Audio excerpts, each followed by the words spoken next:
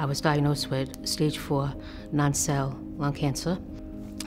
I have a large support group, and every day when I'm down, I look at it and I know I'm gonna beat this. I don't want this.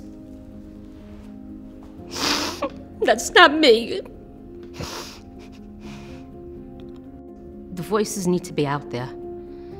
And lung cancer, as we know, is not one of the cancers everyone talks about. I feel that with all our voices, it's going to be heard. Met so many people, I'm still in contact with them. And it's great when you could talk to people that are going through the same thing. And it makes you keep going.